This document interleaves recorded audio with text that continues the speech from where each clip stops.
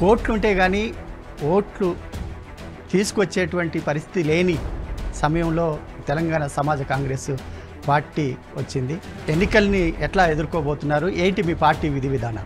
ప్రజల జీవితం అభివృద్ధి చేయడానికి వస్తున్న పార్టీ తెలంగాణ సమాజ కాంగ్రెస్. అట్టడుగునున్న వాళ్ళని పైకి తీసుకొద్దామనేటువంటి ఆలోచనతో వస్తున్నటువంటి పార్టీలకి రాజకీయంగా ప్రాధాన్యత ఉంటుందా? ప్రజలు అటువైపు ఆలోచించే పరిస్థితి ఉందా? ఇవాళ ₹1 కోటి ఆర్జించారు. దీన్ని రేపు 2 కోట్లు ఎలా చేసుకోవాలని ఒక గ్లాస్ పెట్టుకుంటున్నారు. ఆ గ్లాస్ తీసుకుంటూ ఈ ఆలోచన విధానంలోనే ఉన్నారు. నిజంగా తెలంగాణ ప్రజల ఆకాంక్ష ఏదైతే ఉందో అది నెరవేరిందా? దాదాపు 80 నుంచి 90% ఉన్నటువంటి బడుగు బలహీన వర్గాలకు సంబంధించినటువంటి పరిస్థితులు ఎట్లా ఉన్నాయి? ₹13,000 తీసుకున్నాక ఎలాగైనా ఇస్తారు. ఈ ఆలోచన విధానం ఎంతవరకు వెళ్తుందండి? బీసీ నాయకులు కావచ్చు, బీసీ సామాజిక వర్గాలు కావచ్చు, సంఘాలు కావచ్చు, ఎందుకు రెస్పాండ్ కాలేదు? ఎందుకు మాట్లాడలేదా? ఏమంటే ఒక బ్యాక్వర్డ్ క్లాసెస్ విషయం చెప్తాను. అసలు ఏమన్నా సిగ్గుందా అండి?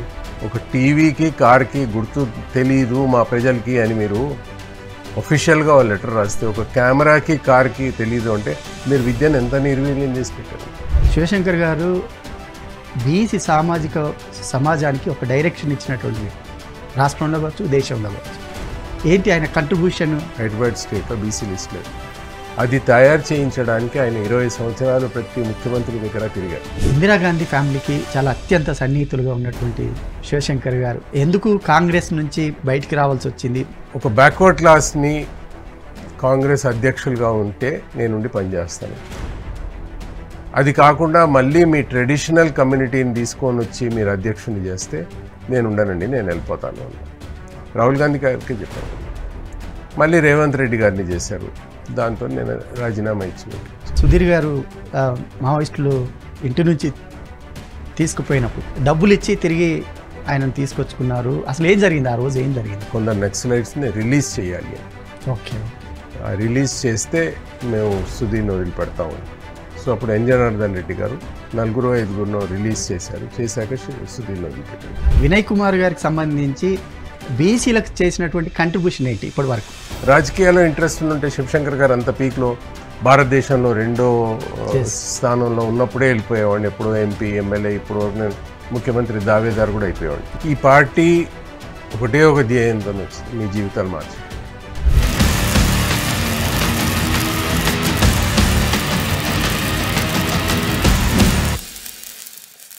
కేంద్ర మాజీ మంత్రి, మాజీ గవర్నర్ శివశంకర్ గారు తనయులు వినయ్ కుమార్ గారు ప్రస్తుతం మనతో ఉన్నారు. ఇటీవల తెలంగాణ కాంగ్రెస్ సమాజ పార్టీని స్థాపించారు.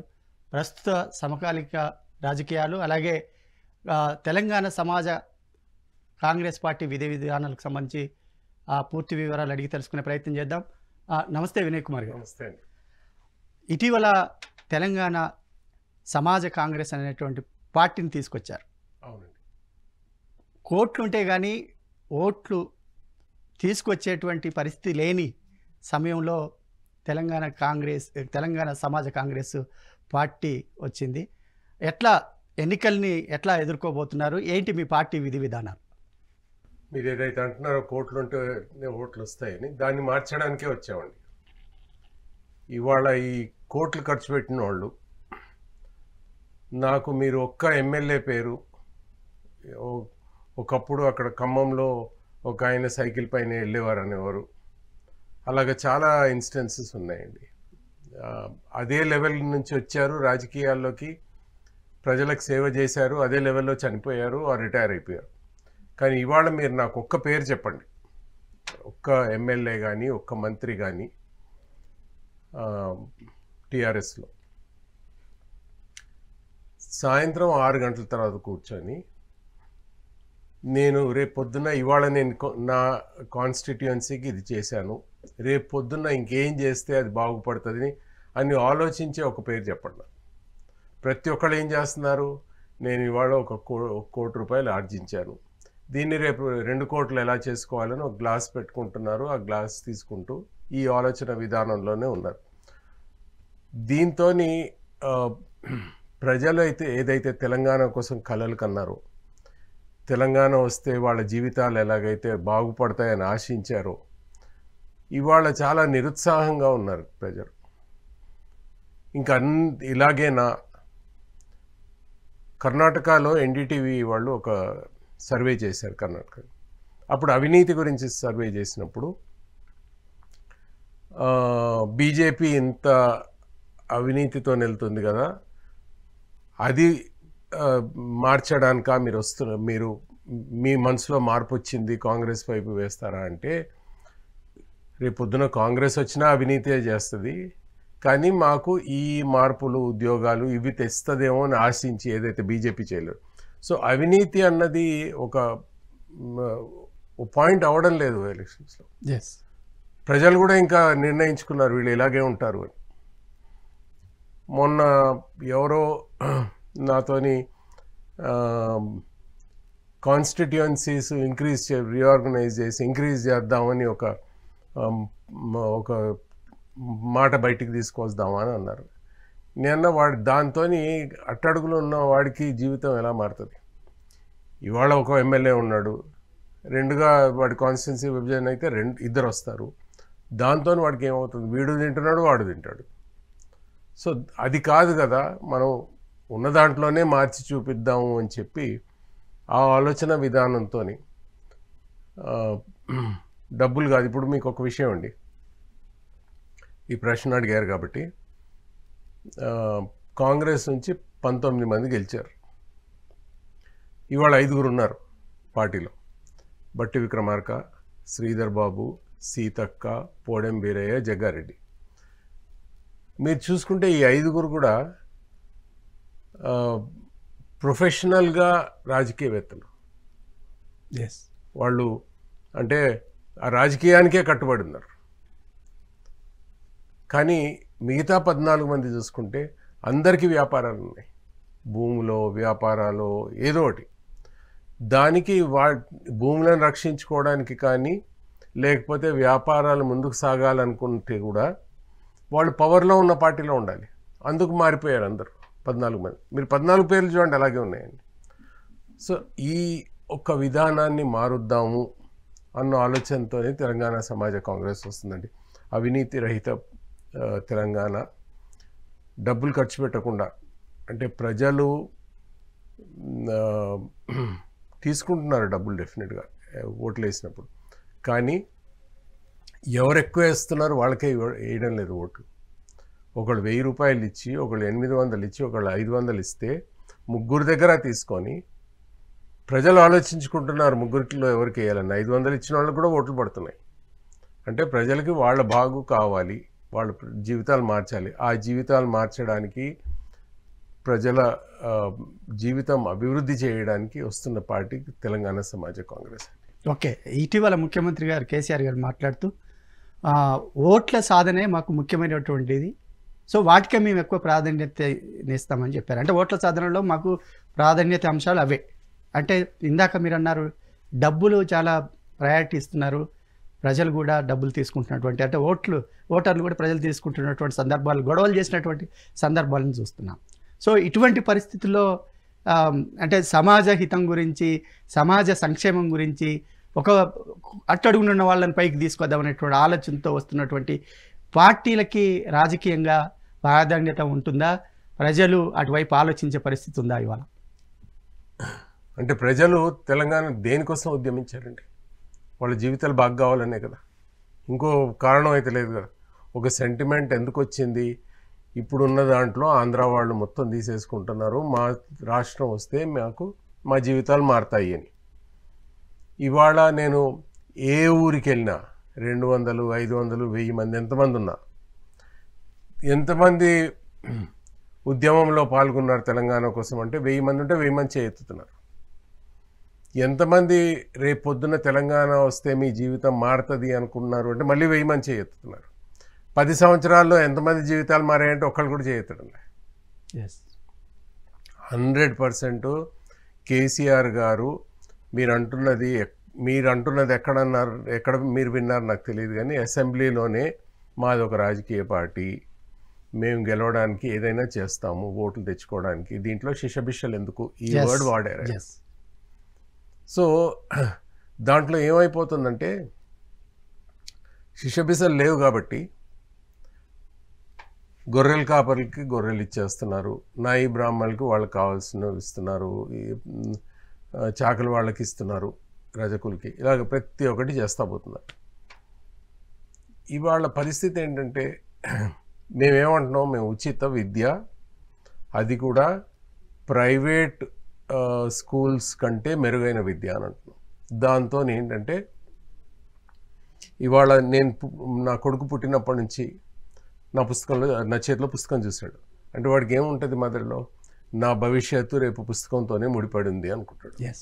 మీరు ఏదన్నా ఊరు చూడండి, మీ ఊరే చూసుకోండి, వాళ్ళ ఊరే చూసుకోండి, నా ఊరే చూసుకోండి, ఒక్కసారి వస్తే గొర్రెలు కాపరి గొర్రెలు తీసుకొని మేతకు వెళ్తుంటే వాడు వెనకాల వాడు 2 సంవత్సరాల కొడుకు కూడా కర్ర పట్టుకొని పరిగెడుతుంటాడు. ఎగ్జాక్ట్లీ. ఎందుకు ఆ కట్ట పట్టుకొని పరిగెడుతుంటాడు? వాడు పుట్టినప్పటి నుంచి వాడు ఫాదర్ నాకు చూశాడు కాబట్టి నా జీవితం కూడా ఇలాగే ఉంటుంది అని అనుకుంటాడు. మేమేమంటున్నామంటే మీ కుటుంబం నడపడానికి సంక్షేమ పథకాలు అవసరం కాబట్టి 100% మేము కూడా చేస్తాం. కుటుంబానికి ఆర్థికంగా మేము నిలబడతాం పక్కన. కానీ ప్రైవేట్ స్కూల్స్ కంటే మంచి స్కూల్స్ ఊర్లలో పెట్టి సంక్షేమ పథకాలని విద్యతో ముడిగేస్తాం. మీ పిల్లల్ని మీరు స్కూల్లో వేస్తేనే మీకు సంక్షేమ పథకాలు వస్తాయని చాలా ఖచ్చితంగా చెప్తాం. దాంతో ఏమవుద్ది, ఇవాళ వాడికి సంక్షేమ పథకాలు ఇస్తున్నాం కాబట్టి వాడి ఈరోజు రక్షిస్తున్నాం. భవిష్యత్తు రేపు అన్నది వాడి కొడుక్కి చదువు ఇచ్చి అదో పురోగతికి తీసుకొస్తున్నాం. వినయ్ గారు, మీరు ఫ్యామిలీ మొదటి నుంచి కూడా సుదీర్ఘమైనటువంటి రాజకీయ వారసత్వం ఉన్నటువంటిది రాజకీయాల్లో ఉంది మీ ఫ్యామిలీ. సో తెలంగాణకు ముందు, తెలంగాణ తర్వాత ఎట్లా ఉంది, ఇక్కడ పరిస్థితులు ఎట్లా మారినాయి? నిజంగా తెలంగాణ ప్రజల ఆకాంక్ష ఏదైతే ఉందో అది నెరవేరిందా? దాదాపు 80 నుంచి 90% ఉన్నటువంటి బడుగు బలహీన వర్గాలకు సంబంధించినటువంటి పరిస్థితులు ఎట్లా ఉన్నాయి ఉమ్మడి ఆంధ్రప్రదేశ్తో పోలిస్తే? నేను ఇప్పుడు మీకు చెప్పిందే మళ్ళీ చెప్తా. పేదవాళ్ళకి సంక్షేమ పథకాలు ఇచ్చి వాళ్ళ ఒక్క కుటుంబం కష్టంగా నడిచేలాగా చేస్తున్నాడు ఈయన. పేదవాళ్ళది. ధనికులకి కాంట్రాక్ట్లు, భూములు ఇచ్చి వాళ్ళ వలన బడుగు బలహీన వర్గాలు అలాగే ఉంటున్నారు. ఎవరైతే అభివృద్ధి చెందిన కులాలు ఉన్నాయో వాళ్ళ కులాల్లో ఇవాళ ఒక అభివృద్ధి చెందిన కులం అతనికి ఒక కాంట్రాక్ట్ ఇచ్చాడు అనుకోండి, దాంతో అతను ఒక్కడు 1000 కోట్లకు సంపాదించుకుంటున్నాడు, అది వేరే విషయం. కానీ రెండో లెవెల్లో పూర్తిగా మళ్ళీ అతనికి సంబంధించిన వాళ్ళనే పెట్టుకుంటున్నాడు. అంటే అంతమంది జీవితాలు, కుటుంబాల జీవితాలు మారిపోతున్నాయి. ఇటుకలు మోసే లెవెల్లో మళ్ళీ ఇదే బడుగు బలహీన వర్గాలు. అసలు చనిపోయింది ఎవరండి? ఆత్మహత్యలు చేసుకుంది ఎవరు? బడుగు బలహీన వర్గాలు. మీరు అంటున్న తెలంగాణ కంటే ముందు ఆంధ్రప్రదేశ్లో కూడా ఇటుకలే మోసారు, రోడ్లే ఊడ్చారు, ఇవాళ కూడా అదే చేస్తున్నారు. సో అసలు ఏం మారిందండి? ఏం మారలే. ముఖ్యంగా కరోనా సమయానికి మీరు ఫారెన్లో చాలా కాలం పాటు సర్జన్గా పనిచేశారు, స్పెషల్ సర్జన్గా పనిచేసినటువంటి పరిస్థితి. ముఖ్యంగా కరోనా కాలంలో మీరు చాలాసార్లు వైద్యానికి విద్యకు సంబంధించి మాట్లాడినటువంటి సందర్భాలు చూసాం. మీరు అనేక ఆర్టికల్స్ కూడా రాశారు పేపర్లో. 97% ప్రైవేటు హాస్పిటల్స్లో ఉన్నాయి ఎమర్జెన్సీ సంబంధించి ఐసీయూ ఏర్పాట్లు, కేవలం 3% మాత్రమే ప్రభుత్వ ఆసుపత్రుల్లో ఉన్నారనేటువంటి మాట మీరు చెప్పారు. సో కరోనా సమయంలో చాలా ఇబ్బందులు ఎదుర్కొన్నాం. అదే సర్జన్గా మీరు ఎట్లా ఉంది మన పరిస్థితి, వైద్యపరంగా కావచ్చు, విద్యాపరంగా కావచ్చు? మనం ఇవాళ మనం 20-30 సంవత్సరాల ముందు పాట విన్నాం, నేను రాను కొడుకు సర్కార్ దవాఖానకి. పాపం గద్దరు వీళ్ళందరూ రచించిన పాటలు ఇవి, బండి వెనక బండే గట్టి. ఇవాళ మేము ఉస్మానియా హాస్పిటల్లో ఉన్నప్పుడు కార్పొరేట్ హాస్పిటల్స్ లేవు. సో ఒక మంత్రి అయినా కానీ ఒక ఎమ్మెల్యే అయినా ఉస్మానియాకే రావాల్సింది. వాళ్ళు మా జీవితం ఫలంగా ఉంది కాబట్టి రక్షించుకుందామని ఫండ్స్ అన్నీ తెచ్చారు. ఇవాళ ఏమవుతుంది, కార్పొరేట్ హాస్పిటల్స్ వచ్చాయి, ప్రభుత్వం రీయింబర్స్మెంట్ చేస్తుంది. ఆరోగ్యశ్రీ అనుకోండి, సీఎం రిలీఫ్ ఫండ్ అనుకోండి, వివిధ రకాలుగా రీఫండ్ చేస్తాం, రీయింబర్స్ చేస్తాం. అందుకు ఉస్మానియా, గాంధీ వీటన్నిటిని నిర్వీర్యం చేశారు. మీరు ఆశ్చర్యపోతారండి. కరోనా అప్పుడు చాలామంది గాంధీ హాస్పిటల్ వెళ్ళాలనుకున్నా కానీ అక్కడ బాత్రూమ్స్ బాగాలేవు అని వెళ్ళలేని పరిస్థితిలో ఉన్నారు. మేము ఒక ప్రపోజల్ పెట్టాము, బాత్రూమ్స్ క్లీన్ చేపిస్తాం, టైల్స్ చెప్పి. అది అనేక కారణాలతోనే ఆగిపోయింది, అది అవ్వలేదు. అంటే మా సైడ్ నుంచి కాదు, అవతల సైడ్ నుంచి. అది ఎవరిని ఏం అనలేము అది. కానీ ఆ టైంలో ఒక డాక్టర్ నాకు ఫోన్ చేసి, సార్ మాకు ఐసీయూలో సెమీ ఆటోమేటిక్ అనలైజర్ కావాలి, మీరు ఏమన్నా దాన్ని మీ ఫ్రెండ్స్కి చెప్పి ఇప్పించగలుగుతారా అన్నాడు. అది ఎంత అవుతుంది అంటే 75,000 అన్నాడు. అంటే 75,000 కూడా ఒక హాస్పిటల్లో గవర్నమెంట్ ఇవ్వలేని పరిస్థితి. కరోనా అప్పుడు నేను ప్రతిసారి 97% ఐసీయూ బెడ్స్ ప్రైవేట్ సెక్టార్లో ఉన్నాయి. ప్రైవేట్ సెక్టార్లో పరిస్థితి ఎలా ఉండిందంటే ఈ కరోనా పోకపోతేనే బాగుండింది అనేటట్టు ఉండింది. డబ్బులు అంతా, కొన్ని హాస్పిటల్స్ మూసుకుపోయే హాస్పిటల్స్ ఇంకా తరతరాలుగా వచ్చేంత. ఆ రెమ్డెసివిర్ ఏంటంటే 3,000 డ్రగ్ని తీసుకెళ్ళి 70,000 80,000కి అమ్ముకున్నారు. దాంతో మ్యానుఫ్యాక్చర్ చేసిన వాళ్ళు కూడా బ్లాక్లలో అమ్మి. అంటే మీరు ప్రజల జీవితాలతోని ప్రతి దగ్గర ఇదే అవుతుందండి. అక్కడే నేను అనలేదు. మహబూబాబాద్లో ఒక ఊరికి వెళ్తే ఒక పిల్లోడు 26 సంవత్సరాల పిల్లోడు ఆత్మహత్య చేసుకుంటే తల్లి హస్బెండ్ చనిపోయాడు. వీడు ఎంబీఏ చేసినోడు, 78% మార్క్స్ తెచ్చుకున్నాడు. వాడు వచ్చి ఇంకా తండ్రి లేడు కదా అని వాడు పొలం దున్నడం మొదలెట్టాడు. ఆదర్శ రైతు అని వచ్చింది 2 సంవత్సరాలు, కాటన్ పండించాడు. తీసుకెళ్తే సూపర్వైజర్ ఇది పనికిరాదు అనేసాడు. ఏదైతే అప్పుడు కనీస ధర ఉందో 2,400, మిల్ ఓనర్ దగ్గరికి వెళ్తే వాడు 1,400 అన్నాడు. ఇంకా మళ్ళీ డీసీఎం ఎక్కడ చేసుకుంటావురా అమ్మేద్దామని తల్లి అంటే, కొడుకు సరే అమ్మ నీ ఇష్టం అని చెప్పి సిటీలోకి వెళ్ళి వరంగల్లోకి వెళ్ళి ఆత్మహత్య చేసుకున్నాడు. తల్లికి సాయంత్రం వరకు తెలియదు. అక్కడ ఊరోళ్ళంతా చెప్పింది ఏంటంటే, మళ్ళీ అదే సూపర్వైజరు 2,400 కొని అదే కాటన్ని ఆ 1,000 రూపాయలు మిల్ ఓనరు వీళ్ళు పంచుకుంటారని. ఇది ప్రతిసారి అవుతుంది సార్, అందరూ చనిపోతూనే ఉంటారు, కానీ ఇది మారడం లేదు. సో హాస్పిటల్సే కాదు, ప్రతి రంగంలో ఇది నడుస్తూ ఉంది. అయితే మీరు కరోనా గురించి అడిగారు కాబట్టి, నేను ఇప్పుడు ఊర్లో ఉంటున్నానండి, సిటీ అవతల ఎయిర్పోర్ట్ దగ్గర. చూస్తే పిహెచ్సి లేదు అక్కడ. గడల్ శ్రీనివాస్కి ఫోన్ చేసి వ్యాక్సినేషన్ ఇస్తావా అంటే మా ఊర్లో నేను అన్ని అరేంజ్మెంట్స్ చేస్తానంటే, మీ ఊర్లో పిహెచ్సి లేదు సార్ ఇవ్వలేమంటాడు. అంటే సిటీలో ఇంత దగ్గరలో కూడా పిహెచ్సి లేకపోతే ఇంకా దూరం దూరం ఏముంటాయి? స్నేక్స్ డెఫినెట్గా ఉన్నాయి, మా ఇంట్లోకే పాములు వస్తూ ఉంటాయి.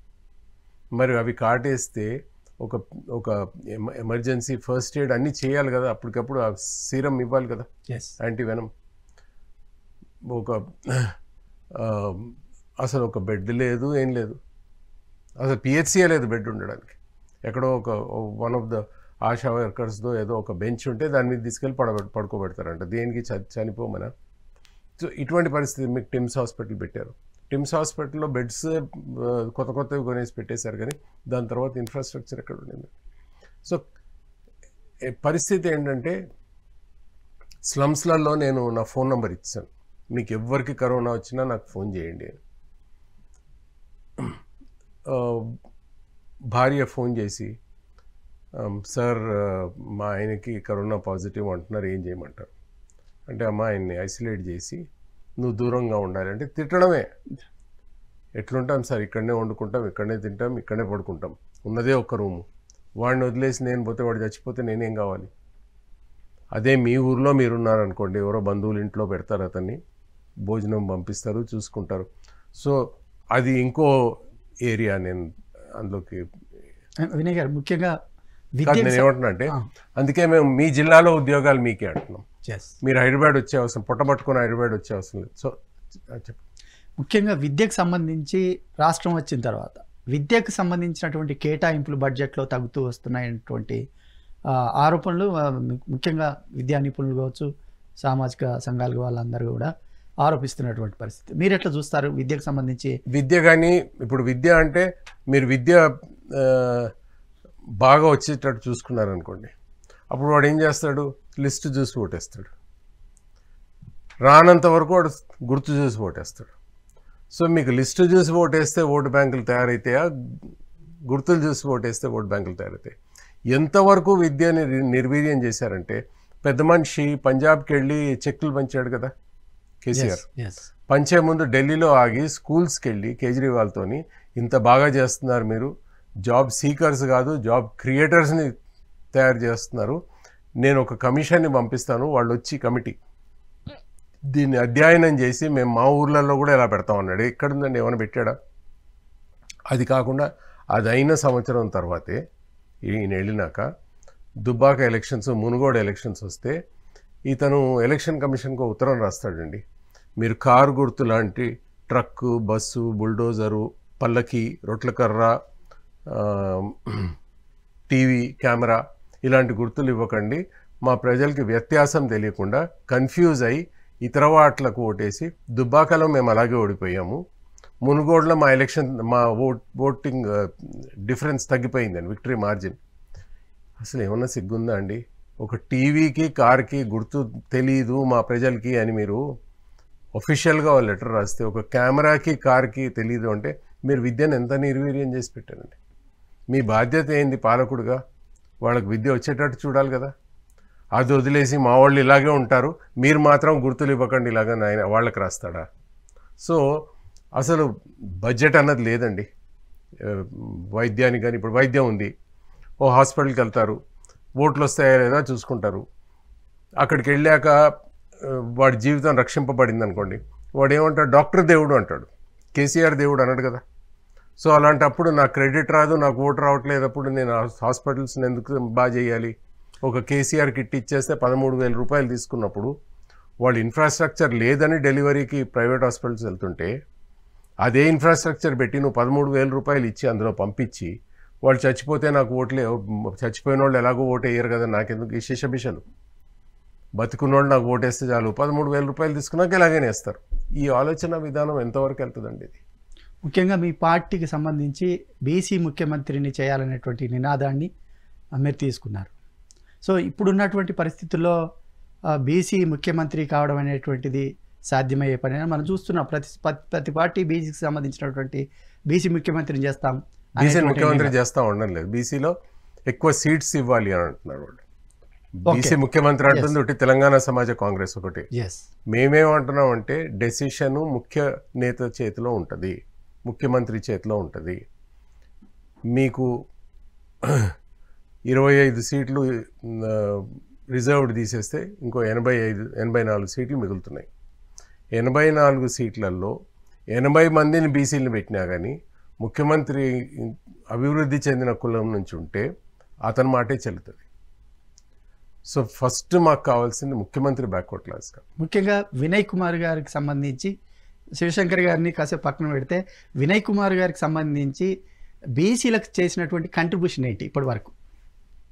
ఫస్ట్ వినయ్ కుమారు 2012లో ఎప్పుడైతే కిరణ్ కుమార్ రెడ్డి ప్రభుత్వం ఉన్నప్పుడు 34% దించేసి, ఇవన్నీ వీళ్ళు కావాలనే చేస్తారండి, ఎవరితోనో వాళ్ళ అప్పుడు జానారెడ్డి గారు పంచాయతీ, ముఖ్యంగా జానారెడ్డి గారు ఉన్నప్పుడు 34% ఉన్నటువంటి స్థానిక సంస్థల రిజర్వేషన్ తగ్గించేశారు. రోహిణి జడ్జిగా ఉన్నప్పుడు దాన్ని కొట్టేశారు. తర్వాత బెంచ్కి వెళ్ళినటువంటి పరిస్థితి మనం చూసాం. అప్పుడు మీరు కూడా ఇన్వాల్వ్ అయినట్టు తెలిసింది. ఏం జరిగింది? రోహిణి గారు స్టేటస్ కో అంటే ఉన్నది ఉన్నట్టే నడిపియండి అని జడ్జిమెంట్ ఇచ్చారు. దాని తర్వాత చీఫ్ జస్టిస్తో కూడిన ఒక బెంచ్కి వెళ్తే ఇది 50% దాటుతుంది కదా, వీలు లేదన్నారు. అప్పటికి 20 సంవత్సరాల నుంచి నడుస్తూ ఉంది 34%. ఈ కాంగ్రెస్ ప్రభుత్వం వచ్చాకే జానారెడ్డి గారు పంచాయతీరాజ్ మినిస్టర్గా ఉన్నప్పుడే ఎవరితోనో వీళ్ళంతా వేయిస్తుంటారండి. వేయించి అడ్వకేట్ జనరల్తో కూడా ఎలాగ పొట్లాడిపిస్తారంటే కావాలని ఓడిపోయేలా చేస్తారు వీళ్ళు. అన్నీ ఒక అడ్జస్ట్మెంట్స్ కింద చేసుకుంటారు వాళ్ళు. సో దాని తర్వాత ఆ లాస్ట్ డేట్ వరకు నెల రోజుల ముందు వరకు చూశాను నేను, వీళ్ళు సుప్రీంకోర్టుకి వెళ్తారా లేదా అని. సుప్రీంకోర్టుకి వెళ్ళడం లేదన్న పరిస్థితి నాకు తెలిసినప్పుడు నేను సుప్రీంకోర్టుకి వెళ్ళాను. నేను వెళ్ళాక అప్పుడు ఇంకా గత్యంతరం లేక ఆంధ్రప్రదేశ్ గవర్నమెంట్ సుప్రీంకోర్టుకి వచ్చింది. సుప్రీంకోర్టులో స్టే వచ్చింది, దానికి ఎలా ఉందో అలాగే నడిపింది. ఇవాళకి ఆ స్టే ఉందండి, 34%కే స్టే ఉంది. అది ఈ పెద్ద మనిషి కేసీఆర్ ఏం చేశాడంటే మళ్ళీ ఇంకొకళ్ళని ఇక్కడ వేయించాడు హైకోర్టులో. ఈయన అడ్వకేట్ జనరల్ ఇది ఆల్రెడీ సుప్రీంకోర్టులో ఉంది అని చెప్పడు. సుప్రీంకోర్టులో ఉంది అని ఇక్కడ ఆయన అడ్మిట్ చేస్తే చీఫ్ జస్టిస్ ఏమంటాడు, మరి సుప్రీంకోర్టులో ఉన్నప్పుడు నేనెందుకు జడ్జిమెంట్ ఇవ్వాలి, అక్కడే చూసుకోండి అంటాడు. అది చెప్పకుండా మళ్ళీ దానికి ఒక అడ్వర్స్ జడ్జిమెంట్ తెచ్చుకున్నారు. ఇక్కడ తెచ్చుకున్నాక దాని మీద మళ్ళీ సుప్రీంకోర్టుకి వెళ్ళారు. నారిమన్ గారు జడ్జి. ఆయన ఏమన్నారు, ఈ కేసు ఆల్రెడీ ఇక్కడ ఉంది కదా, మళ్ళీ కొత్త కేసు తెచ్చేందుకు వేస్తున్నారు, దాన్ని ఫాలో అప్ చేసుకోండి అన్నాడు.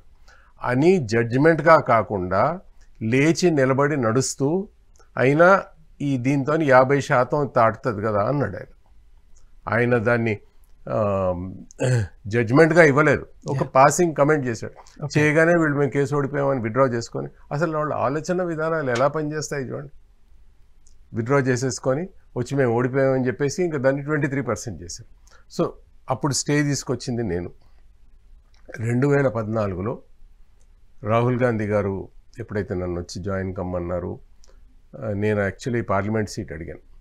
ఆయన లేదు, ఇప్పుడు మనం పార్లమెంట్లో గెలిచేలాలేము, నీలాంటి ఆలోచన విధానాలు ఉన్నవాడు అసెంబ్లీకి ఈసారి నిలబడు, నువ్వు నెక్స్ట్ టైం చూసుకుందాం అన్నారు. అప్పుడు నేను బ్యాక్వర్డ్ క్లాసెస్ గురించి ఆయనతో మాట్లాడి ఇది ఏంటి పరిస్థితులు అండి అంటే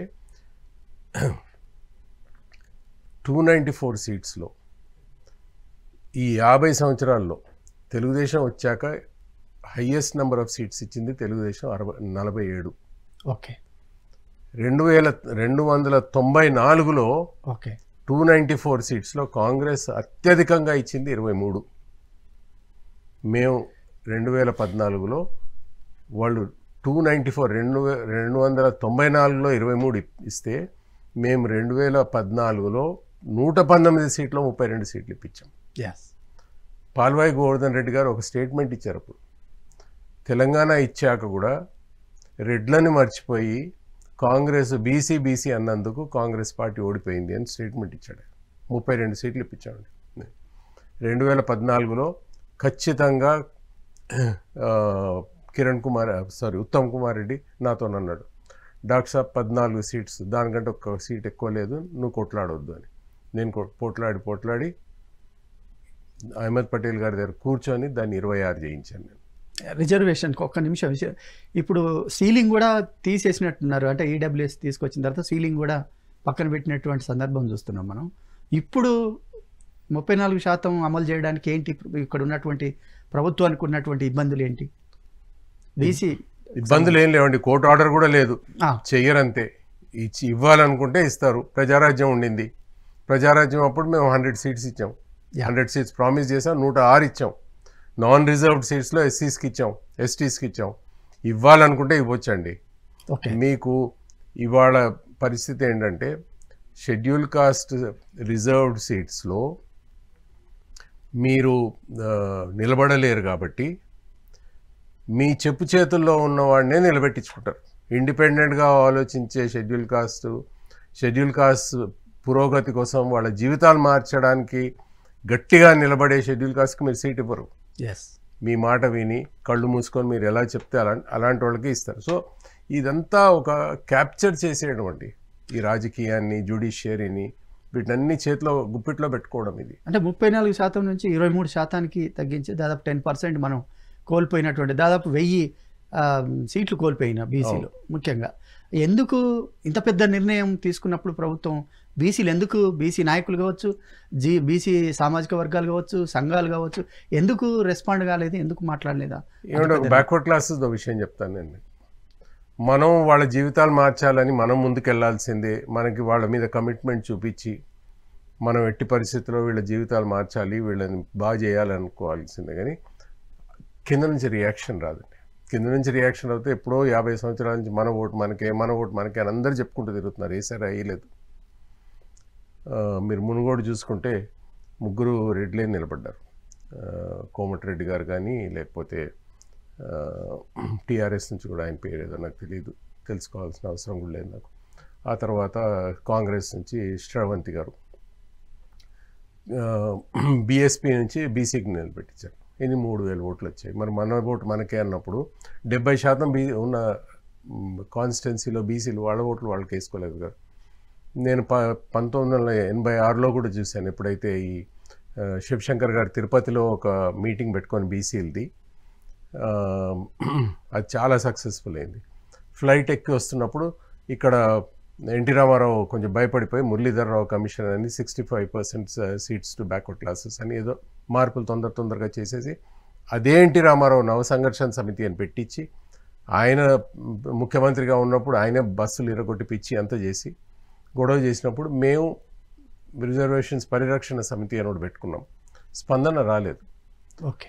మీకు మండల్ కమిషన్ అప్పుడు కూడా మధ్యప్రదేశ్లో ఒక అతను ఫార్వర్డ్ క్లాస్ అతను మండల్ కమిషన్ అగెయిన్స్ట్ ఆత్మహత్యలు చేసుకొని పెద్ద పెద్ద గొడవలన్నీ అయ్యాయి. కానీ బ్యాక్వర్డ్ క్లాసెస్ సైడ్ నుంచి ఇది మా కోసం చేశారు కాబట్టి మేము కూడా వచ్చి గొడవ చేస్తామని ఎక్కడ అనలేదు కదా. ముఖ్యంగా రియాక్షన్ రాలేదు. ముఖ్యంగా మండల్ కమిషన్ సంబంధించి ఎట్లయితే అంబేద్కర్ని వాళ్ళు ఎస్సీ ఎస్టీలో అంబేద్కర్ని పెట్టుకుని ఎట్లా ముందుకెళ్లారో ఇవాళ మండల్ని ముందు పెట్టుకోవాలి, పెద్ద ఎత్తున మండల్ విగ్రహాలని మండల్ స్థాయిలో కావచ్చు జిల్లా స్థాయిలో ఏర్పాటు చేయాలి అనేటువంటి ఒక ఆలోచన బీసీ సామాజిక వర్గాలు ఎక్కువగా ఈ మధ్య చూస్తున్నాం. మీరు ఎట్లా చూస్తారు? అంటే 40 రికమెండేషన్స్ అమలు చేయాలనేటువంటి డిమాండ్ కావచ్చు, మండల్ విగ్రహాలు పెట్టాలనేటువంటి డిమాండ్. అంటే ఇందులో చాలా మందికి తెలియంది, ఇప్పుడు శివశంకర్ గారి పుస్తకం వస్తుంది, అందులో తెలిసి వస్తుంది. Okay. Mandal commission 1979 1979 Janata party government ఉన్నప్పుడు మార్చ్లో మండల్ కమిషన్ని ఇన్స్టాల్ చేశారు. డిసెంబర్లోగా రిపోర్ట్ ఇవ్వాలి. అయితే అప్పటికి ప్రభుత్వం పడిపోయింది, చరణ్ సింగ్ గారు పడిపోయారు, ఎలక్షన్స్ వచ్చాయి, మండల్ కూడా ఎలక్షన్స్లోకి వెళ్ళిపోయి అది కంప్లీట్ చేయలేకపోయాడు. శివశంకర్ గారు న్యాయశాఖ మంత్రి అయినప్పుడు మండల్ ఫోన్ చేసి పిలిపించుకొని ఏమైంది అంటే ఇలాగా ఎలక్షన్స్ వచ్చేసాయి, ప్రభుత్వం పడిపోయింది, నేను ఎలక్షన్స్కి వెళ్ళిపోయాను, అందుకు నేను కంప్లీట్ చేయలేదు అంటే నేను నీకు మళ్ళీ అది పొడిగింపు చేసి టైం ఇస్తానని చెప్పి 2 సార్లు ఇందిరాగాంధీ గారితో మాట్లాడి సెప్టెంబర్కి డిసెంబర్కి పొడిగించిపించారు. సో అది చేసింది శివశంకర్ గారు. ఆ తర్వాత ఇందిరాగాంధీ గారు చాలా ఆయన్నే ఆ మండల్ కమిషన్ ఇంప్లిమెంటేషన్ కమిటీకి చైర్మన్గా చేద్దామని అనుకున్న పక్కనున్న వాళ్ళు 3-4 లేదు పివి నరసింహారావు గారిని చేయాలి అని అన్నారు. 10 సంవత్సరాలు ఆ ఇంప్లిమెంటేషన్ కమిటీకి మెంబరు శివశంకర్ గారు ఉన్నారు, పివి నరసింహారావు గారు చైర్మన్. ఒక్క మీటింగు పిలవలేదని ఆయన పుస్తకంలో రాసుకున్నారు. ఆ తర్వాత 89లో శివశంకర్ గారు వెళ్ళి విపి సింగ్కి చూపించి ఇది నువ్వు చేస్తే బాగుంటుంది అని అన్నారు. ఆయన ఒక కమిటీ పెట్టి ఏమేమి చేయాలి అందులో తీసుకున్నప్పుడు ఆ కమిటీ ఆ రిపోర్ట్ 6 నెలల తర్వాత ఆయనకు సబ్మిట్ చేస్తే ఇది శివశంకర్కి చూపియండి అని అన్నారు. దగ్గర సంబంధం ఉండింది శివశంకర్ గారితో. సో ఈయన చూసి పూర్తిగా మార్చేశారు. ఆ IAS officers committee cabinet secretary కూడా వెళ్ళి ఆయన ఏంటి అన్నీ మార్చేసాడని మేము 6 నెలలు పనిచేస్తే ఒక్క రోజులో అంటే ఆయన ఎలా చెప్తే అలా చేయండి అన్నారు.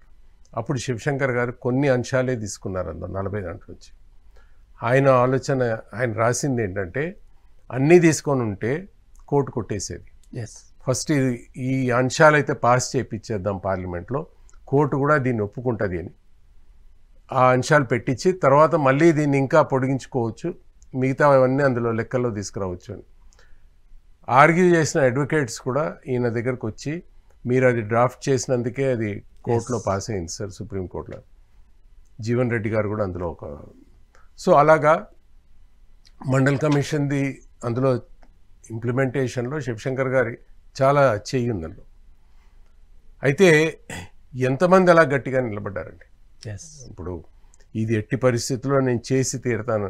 చాలామంది నాకు అంటూ ఉంటారు, ఒక వివి రాజు గారు, వినయ్ గారు, ఇప్పుడు శివశంకర్ గారు బీసీ సమాజానికి ఒక డైరెక్షన్ ఇచ్చినటువంటి వ్యక్తి, రాష్ట్రంలో కావచ్చు దేశంలో కావచ్చు. ఏంటి ఆయన కంట్రిబ్యూషన్, ఏం చేశారు, ఎట్లా ఏంటి అన్న? 1952లో ఆయన అడ్వకేట్గా చేరినప్పుడు రాజకీయాల్లో వచ్చింది 79లో 79లో ఇందిరాగాంధీ గారికి రిప్రజెంట్ చేసి దాని తర్వాత వచ్చారు. చూసింది ఏంటంటే బీసీ లిస్ట్ లేదు మన దగ్గర, హైదరాబాద్ స్టేట్లో బీసీ లిస్ట్ లేదు. అది తయారు చేయించడానికి ఆయన 20 సంవత్సరాలు ప్రతి ముఖ్యమంత్రి దగ్గర తిరిగారు. జూనియర్ లాయర్ కదండి, ఆర్గ్యూ కూడా ఆయన చేయలేకపోయారు. ఫైనలీ బ్రహ్మానంద రెడ్డి గారు సరే నిన్నే గవర్నమెంట్ లీడర్ చేస్తున్నాను, నువ్వే ఆర్గ్యూ చేసుకొని చేశాక ఈయన పోట్లాడినందుకు అప్పుడు బీసీకి లిస్ట్ తయారైంది 112 కమ్యూనిటీస్ది, అనంతరామన్ కమిషన్. ఆ తర్వాత బ్యాక్వర్డ్ క్లాసెస్కి మెడికల్ కాలేజ్లో ఇంజనీరింగ్లో సీట్లు ఆయన ఇప్పించారు. 1950లో సుప్రీంకోర్టు హైకోర్ట్స్ ఫామ్ అవుతే 80 వరకు సుప్రీంకోర్టులో ఒక ఎస్సీ జడ్జి లేడు, బీసీ జడ్జి లేడు. ఈయన న్యాయశాఖ మంత్రి అయినాక మొట్టమొదటిసారి 30 సంవత్సరాల తర్వాత బీసీ ఎస్సీ జడ్జెస్ని పెట్టించారు. ఎంతోమందిని ఎంఎన్ రావు గారిని, రఘువీర్ని, ఇలాంటి చాలామంది బీసీలని వివిధ హైకోర్ట్స్కి చీఫ్ జస్టిస్గా పంపించారు. ఎంతోమందిని సుప్రీంకోర్టుగా బీసీ జడ్జెస్ చేయించారు.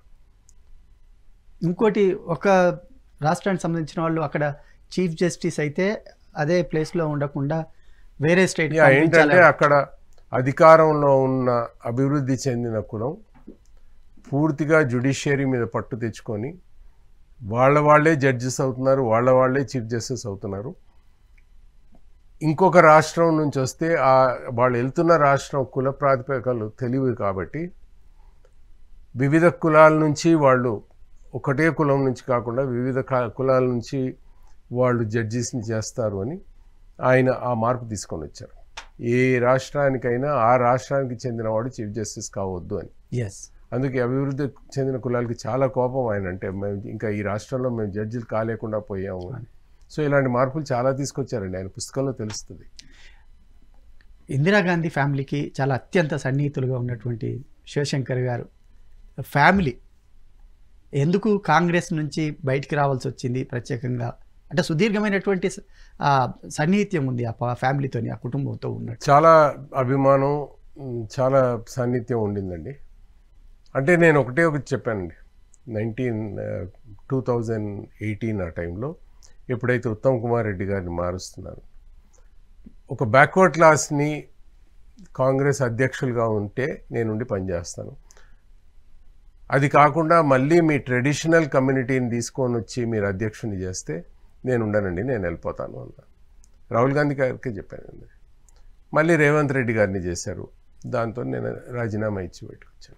ముఖ్యంగా అంతవరకు గట్టిగా పనిచేశాను నేను.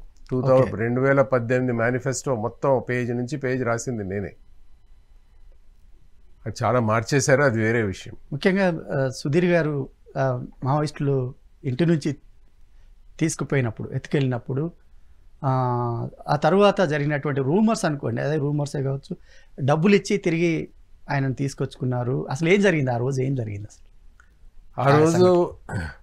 అంటే నేను అప్పుడు ఉస్మానియా హాస్పిటల్లో నేను అసిస్టెంట్ ప్రొఫెసర్గా ఉన్నాను. ఇంటి నుంచి బయటికి వెళ్ళి హార్డ్లీ ఒక 30 సెకండ్స్ లేదో అయిందండి.